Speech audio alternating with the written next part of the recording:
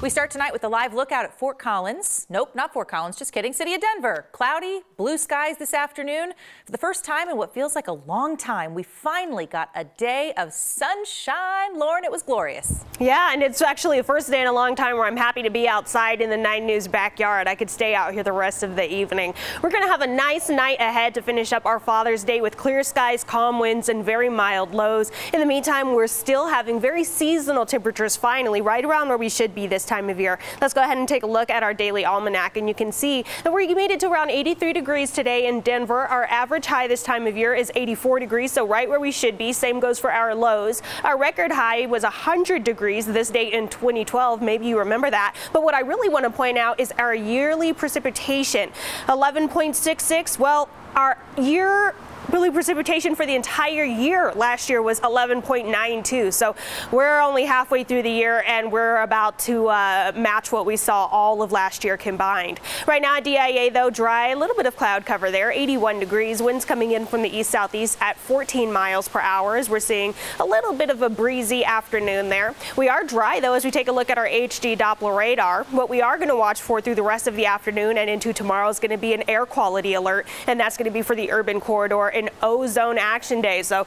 this might be perfect timing to think about public transportation and parking your car for a little bit as our air quality goes down. But overnight, we will see a beautiful evening. If you want to have that outdoor barbecue with Dad to finish off your Father's Day, I think today's the perfect day for that. Hot, sunny weather returns tomorrow for Juneteenth, and we do have some storm chances returning to the forecast, of course. I'll have all of those details just ahead of my full 7-day. Lauren, thank you. 2 people are dead today after a crash this afternoon in Arapahoe County. It happened in Centennial on East Dry Creek Road between South Yosemite and South Alton Way.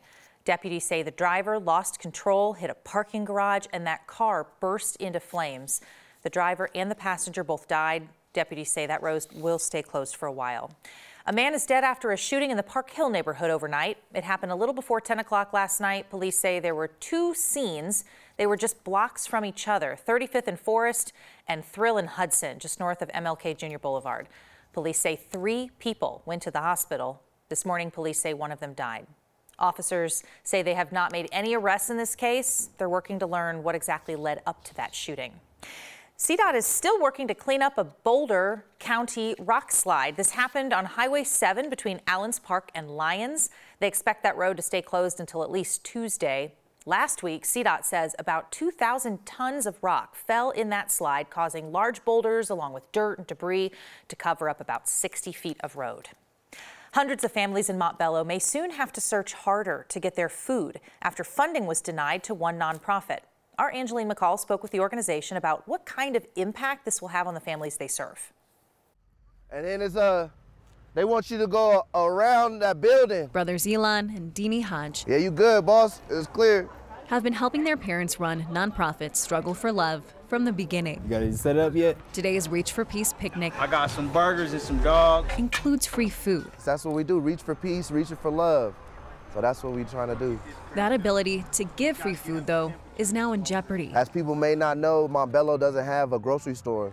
So we are the Sacks of Love food pantry is the only reliable source for some people to get fresh produce and fresh food and fresh milk and eggs. Struggle of Love counts on grant money filtered down to them from the Montbello Organizing Committee to distribute food 5 times a week. There will be a huge impact on this community because you know, food is a problem, and a lot of people have a lot of food insecurities, and we just don't know the next steps. The Montbello Organizing Committee applied for the over $1 million grant through the city. And it's just a huge loss to the community, period. Latoya Petty says the grant instead went to other organizations, meaning Struggle of Love misses out too.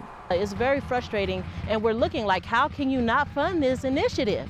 How can you not fund making sure that kids have a meal every day, making sure that our residents can eat and feed their families? July 31st will be their last day before their current funds run out, leaving their team wondering what people will do to get food on the table. You know, I see these people every day, and we're building a bond, and I'm helping them out, so it's very devastating to know that eventually this will all end.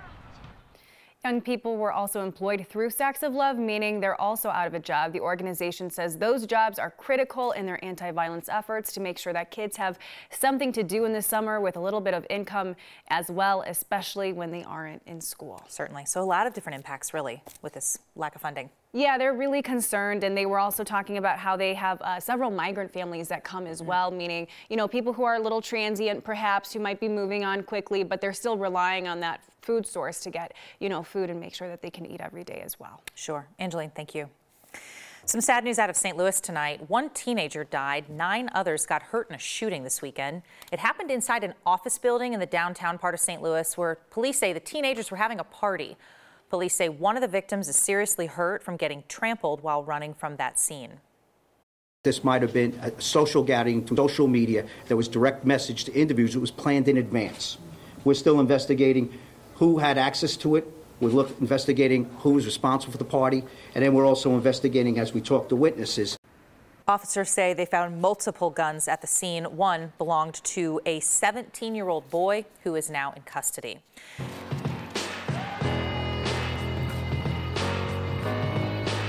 Tomorrow is Juneteenth, June 19th, the day that just became a federal holiday 2 years ago and a state holiday last year here in Colorado.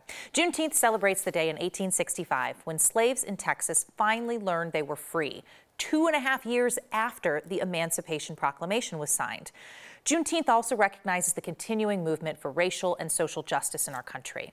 Texas became the first state to make Juneteenth an official holiday back in 1980. Then President Biden signed a bill making it the 11th federal holiday in 2021. And now in more than half the states, including Colorado, Juneteenth is recognized as a state holiday. A reminder, since Juneteenth is an official holiday, there will not be mail delivery and postal service locations won't be open. Now, despite the many safe and joyful celebrations all around the country this weekend, there were some parties that ended in violence this weekend outside of Colorado. Overnight in a Chicago suburb, 1 person died and at least 22 people got hurt in a shooting during a Juneteenth celebration. 2 people are in critical condition. I've never been in anything like this, honestly. Honestly, I have a headache from the whole commotion. All I could do is check on my friends and want to see if everything was okay. Authorities there say the motive behind that shooting is not clear and they don't have anybody in custody. And in San Diego, 1 person died and another was hurt in a shooting at a park during a Juneteenth celebration there. Police say it stemmed from some sort of fight between the 2 people. We saw our own violence at large gatherings this week. 10 people were shot the night of the Nuggets Game 5 celebration, including one of the suspects. 2 people got shot after the championship parade on Thursday. In both cases, DPD told us these shootings were unrelated to the events themselves. They just happened nearby. Denver police tell us they've been working on safety plans for large events for weeks and have officers specifically assigned to cover them, including some off-duty officers who were hired by event organizers. They say the department is monitoring for any issues that could eventually lead to violence.